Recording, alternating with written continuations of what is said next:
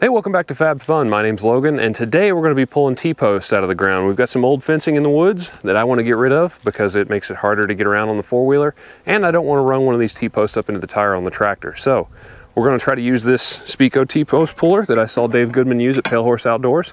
Seemed to work really well for him, so we're going to try it out here and see if it works on really old rusty T-posts. Looks like we've got some barbed wire to clip too. Stay tuned.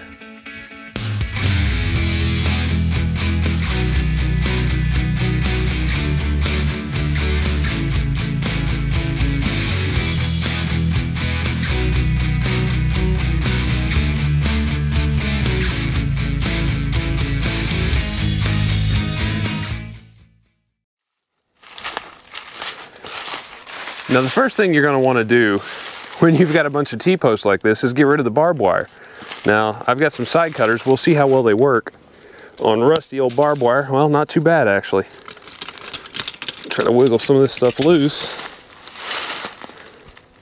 There's enough greenbriers. Oh gosh. Clip, clip, clip. All right, one more. So this is 4 strands. Some of this is probably tore down enough where I might run the risk of tripping on it, but here we've got this T-post kind of isolated now.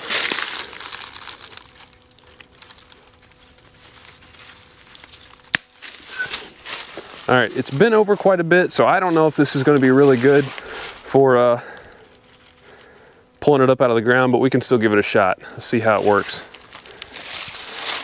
Now, if you've ever used one of these, you might know how to do it. I watched a pretty good guy use it. I'm gonna see if I can duplicate that kind of. It's not gonna be that complicated, I don't think. I mean, it's just got a handle and a little piece to bite in. So let's see which side of the hill this would be better.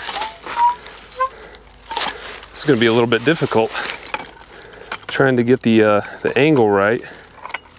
Let's not pull it right into my face. Well, it is moving it pretty easy actually. So the problem with the really rusty old fence posts is if you wiggle them a little bit to try to get them out, a lot of times you'll snap them off in the ground, and you definitely don't want to do that because that will bite into a tire. The next time you go to use a tractor in the area, you definitely don't want to be paying for a new tire just because you didn't get a T-post out. Wow. That worked really, really well. Didn't snap it off, pulled it up with ease. It is a little bit, I won't say it's dry, but it's, you know, there's a little bit of mud. I don't know, that might soften it up, make it a little bit easier. If you've got really hard packed ground, it might not be quite as easy to get this up. So let's move on to the next one. First, we've got to cut the barbed wire again. And these old side cutters seem to be doing fairly well for that.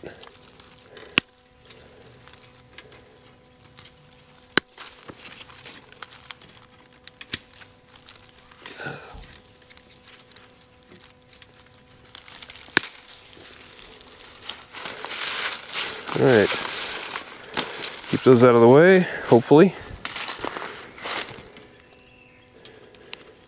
So the kids are on the trampoline, you can hear them up there.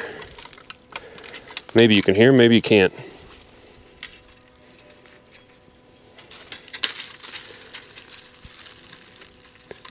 Might be about as easy to just take these little hangers off.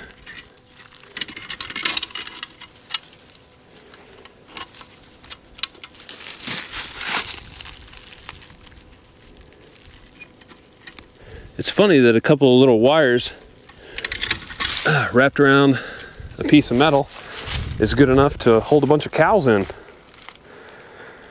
All right, let's try to pull this out of the ground. That one seems to be pretty loose on its own, but again, I don't want to run the risk of breaking it off. So let's see, we'll get a way to, I think it works fairly well when this jaw right here has an opportunity to bite into the teeth. So if I can get the right angle here,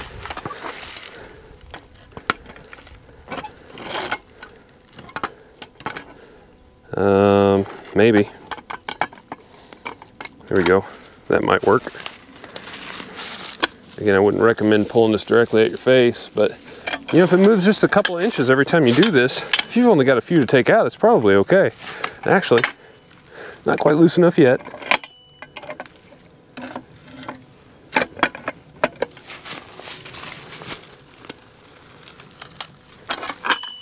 Yeah, I'm pretty happy with that.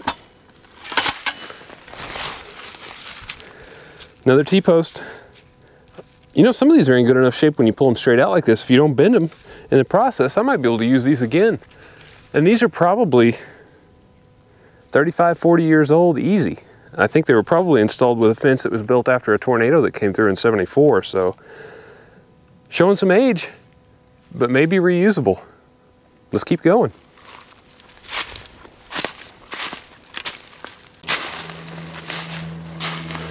Let's do another one. This one's leaned over quite a bit and it's tied into a bunch of brush.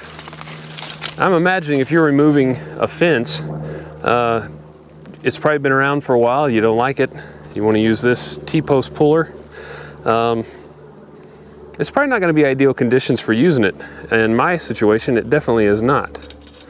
So let's see if I can bend this around and get this barbed wire off so I'm not using so many sections of barbed wire that I have to go back and recover. Lots of branches and brush.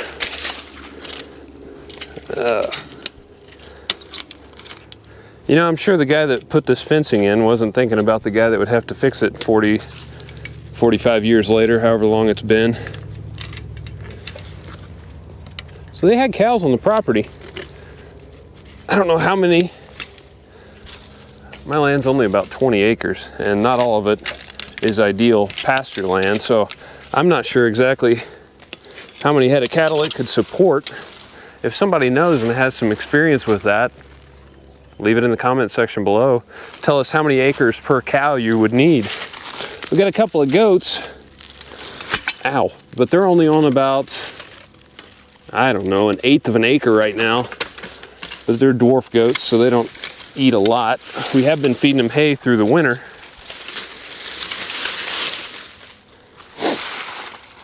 But they may end up needing some more grass now that we've got 4 of them and they're full grown. All right, let's see if we can pull this out. This is kind of on the wrong side of this tree to be helpful.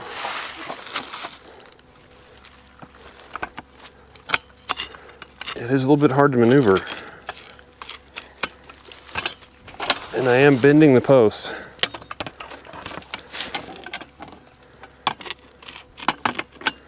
All right, I'm almost pulling it out of the side of a hill.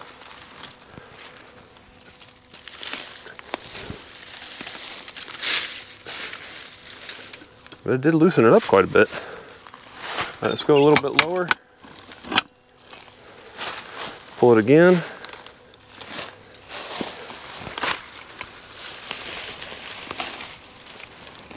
It does seem to be working. Get another bite lower. Once you get to a point, oh no. See, this is the problem that I was afraid of. When the little spade flat part gets broken off, I don't want to leave it in the ground and potentially run over it, but there is enough metal in the ground in a lot of different places. If it's rusted away so bad that it didn't even stay on, and no part of it's sticking up above the ground, I don't really feel like digging every one of them up. And honestly, I probably won't bring the tractor through here, but it is important to me to get all the barbed wire down and out of the way so I can come through on a 4-wheeler. Not so worried about puncturing anything with a 4-wheeler tire, but I do want to get the barbed wire down and salvage as many of these posts as I can. This one probably isn't going to make it. Now, as we're following the barbed wire, sadly, the previous owner used trees whenever he could to substitute his fence posts. So whenever he was making a turn around a tree, or just didn't want to use a fence post, I guess, he would just run the barbed wire on it. And in some places where it's broken, other places where it's still there, these 2 bottom strands are grown into the tree quite a bit. I'm actually surprised because this goes all the way around the tree. I'm surprised the tree hasn't actually died. What the?